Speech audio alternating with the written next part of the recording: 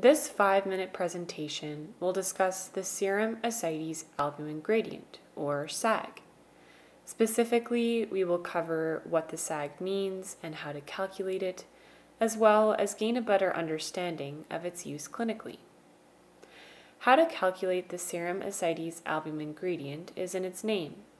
It is the serum albumin minus the ascites albumin. This calculation can be used to determine the cause of ascites. But before we talk more about the use of SAG, let's go back and do some review, starting with ascites, which is the abnormal accumulation of fluid in the peritoneal cavity. Specifically, it is defined as greater than 25 mL of fluid. Ascites is made up of proteins such as albumin, cells such as red blood cells and white blood cells, glucose, etc. In order to figure out what is causing the abnormal accumulation of fluid, we do a procedure called a paracentesis. This enables us to obtain a sample of fluid and measure the albumin. We can then compare the level of albumin in the peritoneal fluid to the level of albumin in the blood, and this is what makes up the serum-ascites albumin gradient.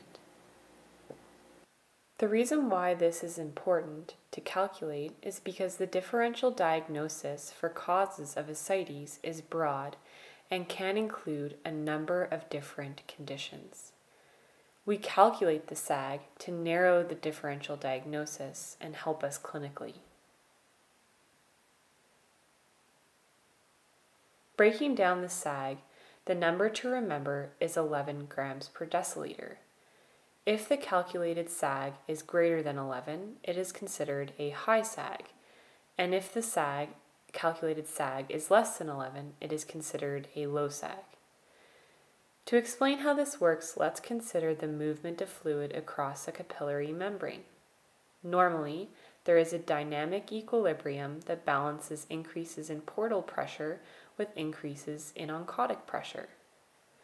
In the setting of portal hypertension, there is increased hydrostatic pressure, leading to a leakage of fluid.